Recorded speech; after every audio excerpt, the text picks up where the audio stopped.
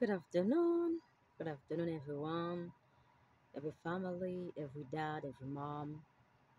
Welcome to everybody. My name is Miss Soul Manuela St. Louis, and I'm glad you make it to that mock teacher conference. Okay, I'm glad you're there. Thank you so much. Um, I just want to let you know that our children are awesome. I mean, they are amazing kids in my class. I love to be surrounded by children. I love to teach. I love to make friends. So I'm feeling great around children. So um, recently we make rhyme words with the kids. Such I make the compare two words like they have the same sound like cut hot. These would not have the same spelling, but they have the same sound, the same almost. Our children are able to blend word. They can build word. These are so amazing. These words are so amazing. Uh, for example, I have Jeremiah and Senas who can all already broken small word such map map mop pop pop red red. These children are amazing. They make my days.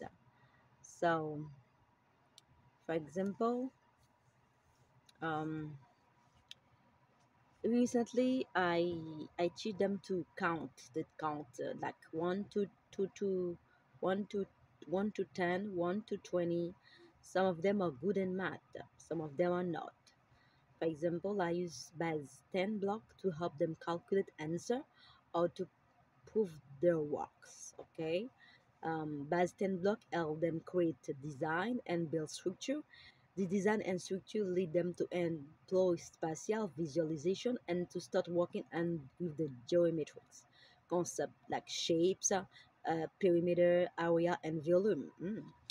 I have to tell you guys, for example, I know Miss Foley, who is the mom of Annie. Do you know Miss Foley? Annie can use scissor to cut on online. She's able to build a structure using block. And for example, Adam and Isaac can have an apple with pencil grip now at first grade. I have to tell you guys, I mean, the kids are amazing. Mark, for example, have been able to ride a two-wheel bike. Andrea have been able to jump on one foot. Even she's fighting to walk by herself. That's a good move. And despite their disability, see, she doing great. Brian James and Alicia are able to use phenomenon by make certain words sound like they're supposed to be.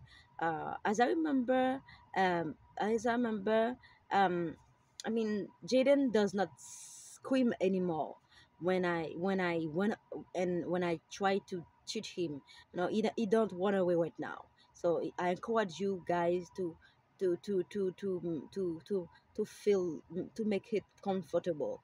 Okay, I use small group discussion and to help them embrace the learning because every child are unique. Every child have their own style of learning. Or no, and small group discussion. These kids are very active. They ask good answer and they are ready to read a lot with fluency. I'm always glad to give them the right answer.